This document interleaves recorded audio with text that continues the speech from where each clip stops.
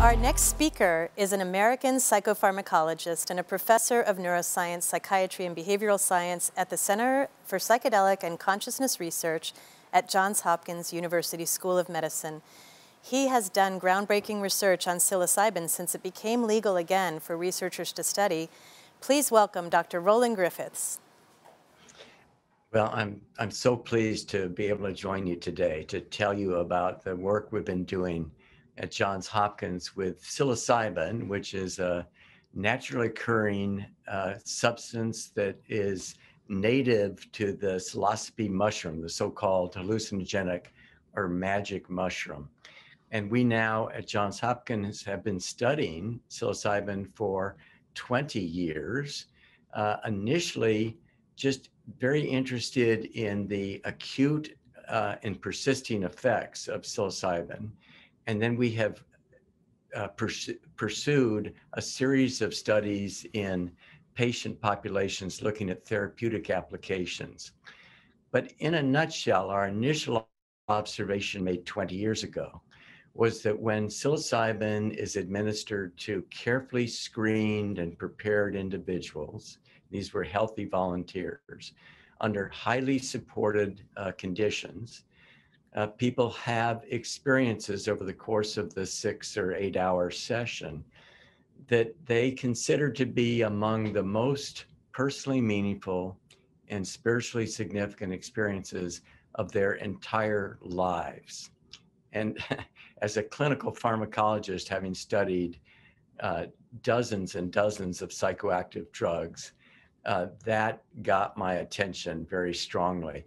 And one of the very interesting features of this experience that's so highly valued is that it maps on to naturally occurring mystical type or transformative type experiences that have been reported by mystics and religious figures throughout the ages. So there's something about these experiences that's incredibly compelling, and the features of this experience, and which may be familiar to a number of you who have meditation or other kinds of spiritual practices. The features of this experience is this sense that we're all interconnected. There's a larger unity. There's something precious about this experience. Some people use the word sacred or indeed evoking deep reverence. And then there's something absolutely true about these experiences. They hold an authenticity that's incredibly compelling. And so in a very quick summary, these experiences are one of the interconnectedness of all people. We're all in this together. It's precious and it's true. And when that comes together, that accounts for why people value these experiences enduringly. Now, the interesting piece of this and why they've become therapeutically relevant is that people attribute very positive long-term changes in attitudes, moods, and behavior to such experiences.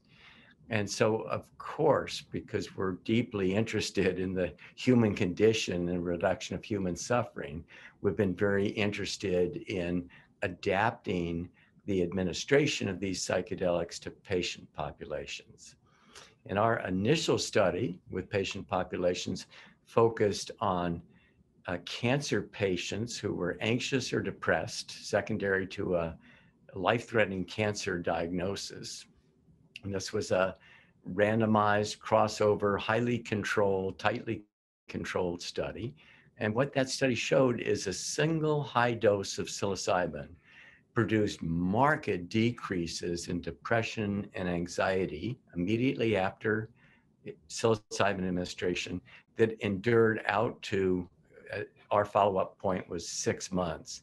Now, remarkably, a group from NYU ran a very similar kind of study, and they just recently completed a 4.5-year follow-up, and they're showing the same thing. So if you just think about that for a second, it's really quite remarkable that a single discrete intervention produced, in this case, drastic changes in anxiety and depression lasting out to 5 years. And anecdotally, we hear that all the time.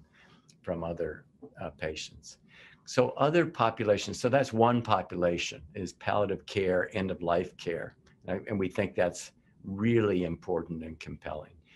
But we have also worked with major depressive disorder and shown that 2 sessions of psilocybin, and it's possible that we would get it with 1, but 2 sessions produce marked decreases in depression symptomatology among people with major depressive disorder who are very significantly depressed. And that occurs in most people, not all people who are treated, but it's vastly different than the drugs that we have available right now to treat depression. In fact, there are 2 companies that have gotten approval to move forward with clinical trials from the FDA, that if those trials are positive, then we can expect psilocybin to be approved for either treatment-resistant depression or major depressive disorder. And that's going to occur in the next 4 to 6 years, would be my guess. But that's not all. There are other really interesting applications. So we're working in the addictions, and other people are. We have shown remarkable effects in treatment of cigarette smoking, where we've taken people who have tried to quit numerous times and failed to quit smoking. And after, in this case, a single session, or in some cases, a couple of sessions, their cigarette smoking decreases. And our first study showed 80% abstinence rates at 6 months, which is just unheard of in the addiction field with cigarette smoking. And there are other centers now that are working on alcoholism and cocaine addiction. Other targets include anorexia nervosa. We're looking at depression in early onset Alzheimer's disease.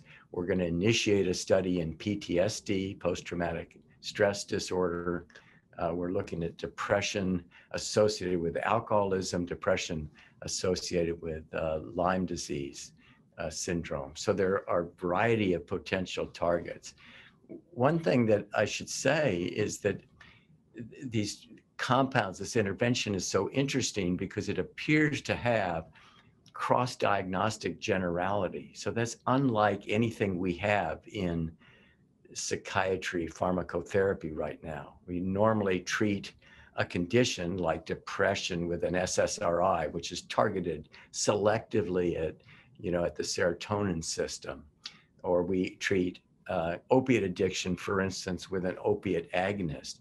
But here we have an intervention that cuts across a variety of therapeutic conditions.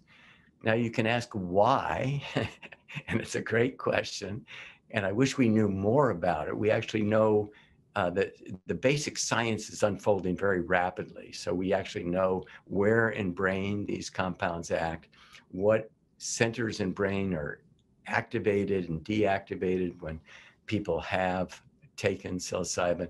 We know something about brain network connectivity that occurs when people have taken these drugs. But we're still at our infancy in terms of really understanding these mechanisms. But there is a signature about these effects, and that relates to this so-called mystical experience. And that is that people do experience this profound transformation in sense of self and worldview that can be hugely empowering to them going forward. And although there are some people who are interested in developing non-psychedelic psychedelics, we think a lot of the function of the value of these compounds resides in this experience of the transformative and mystical. And with that comes the ability for people to essentially reauthor their own life narrative. And I think that's very, very important. So it's exciting. I'm delighted to be here and to share these findings with you.